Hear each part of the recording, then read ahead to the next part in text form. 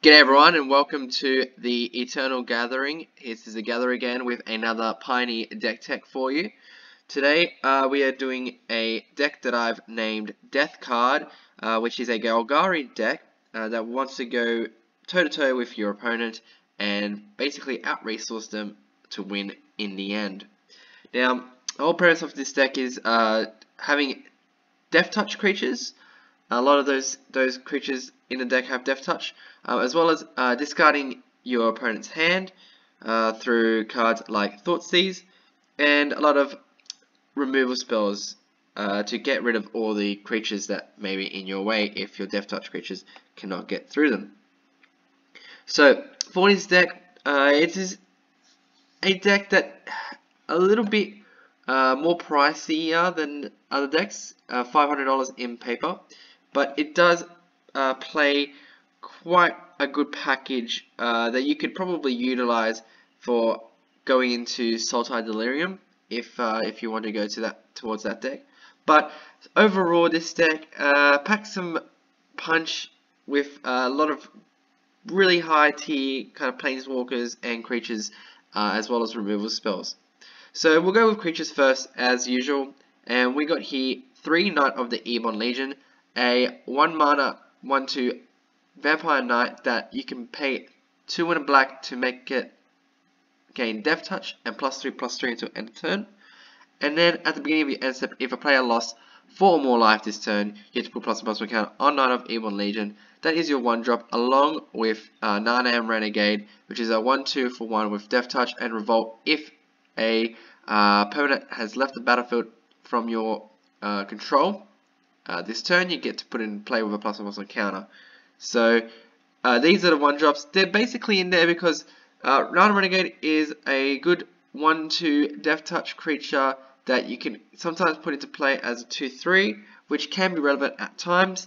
And Knight of the Ebon Legion is just a really good card overall, especially if you're going really aggressive, which is this deck can do. It can get quite aggressive, and you can try and punch through the extra damage by pumping it up if it gets unblocked or if it gets blocked by a strong creature, therefore giving it Deathtouch to be able to kill that creature.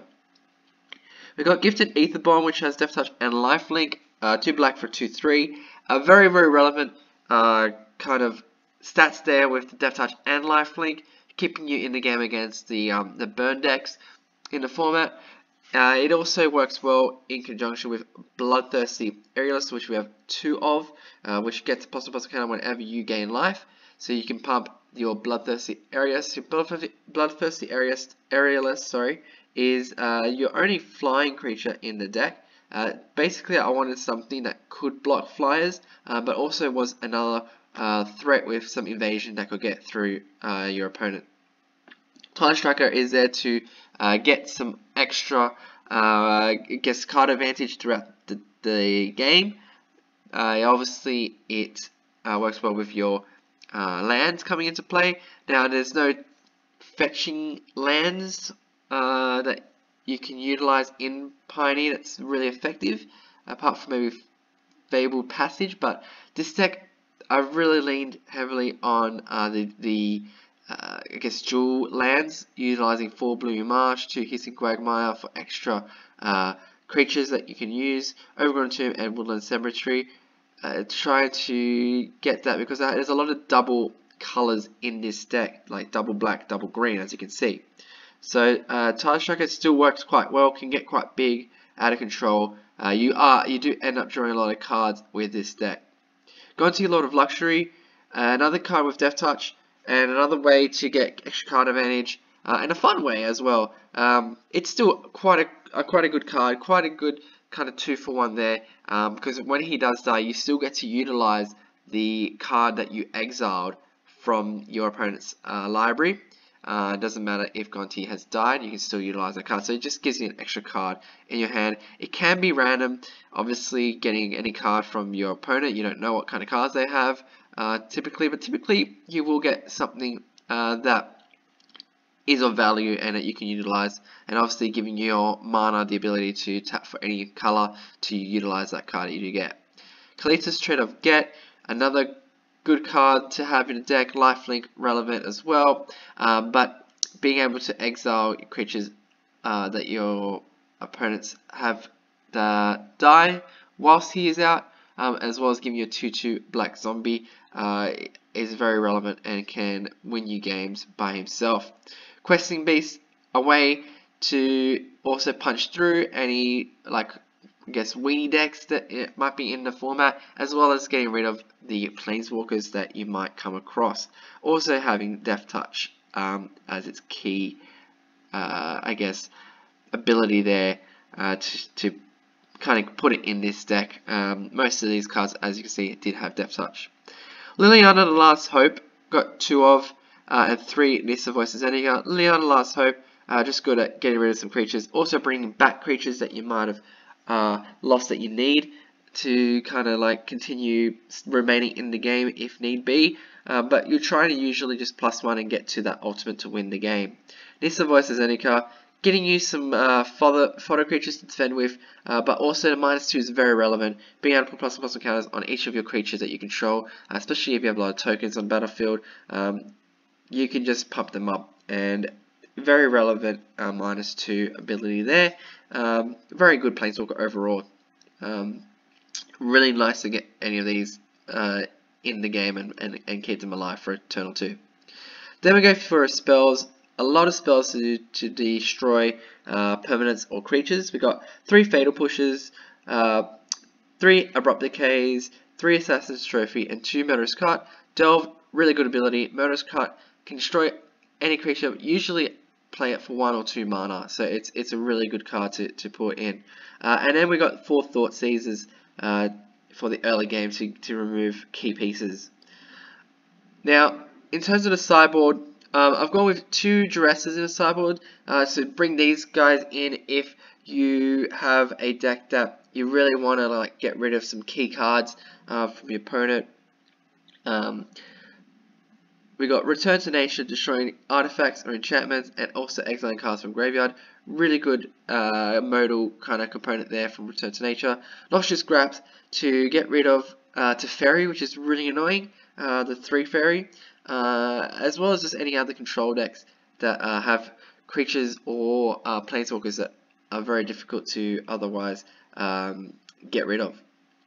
Back to Nature, I've got destroying all enchantments. That Aura's deck that is in the format at the moment, the Orzhov one. This can really hurt them getting rid of creatures as well as the enchantments themselves. So very good card to have in your sideboard.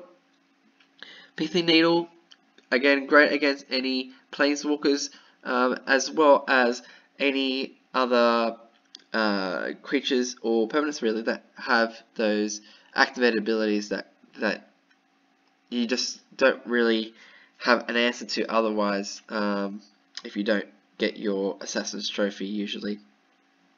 Grafdigger's Cage and Tormod's Crypt to round out the sideboards against any of the graveyard decks that might be in the format.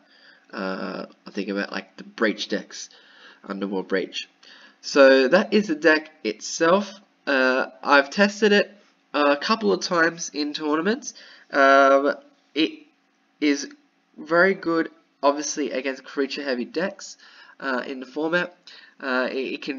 These games can go for quite some time, so you are not really finishing off your deck, finishing off your opponent really fast unless you get a really good hand and really be able to go aggressive with Knight of the Ebon Legion and Gifted Aetherborns early on.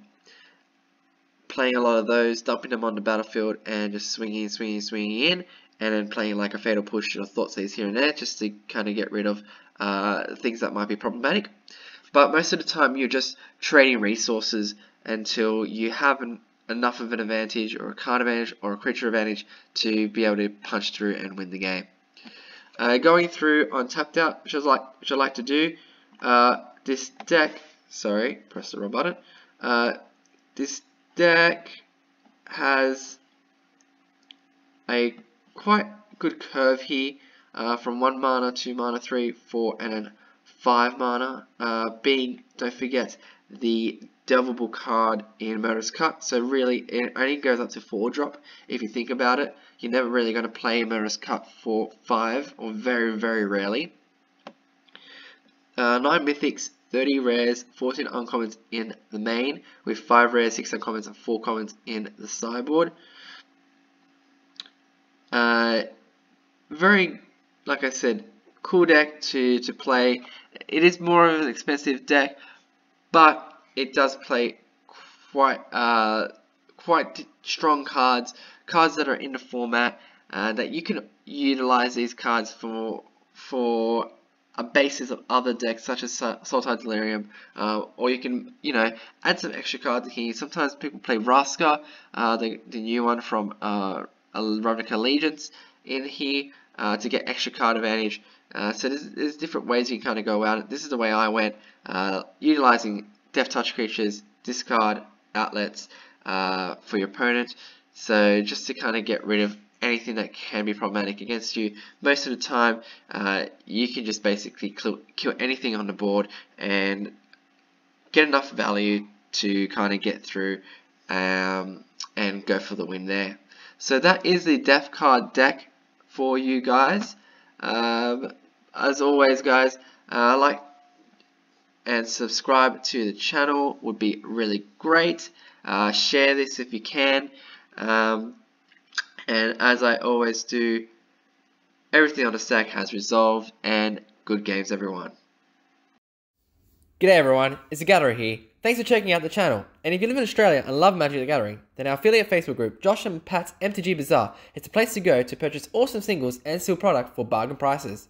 It's a page where you can bid daily for the cards you need, or for the cards that you don't but can't resist, as the thrill of the hunt is too much to pass. Check them out in the link below.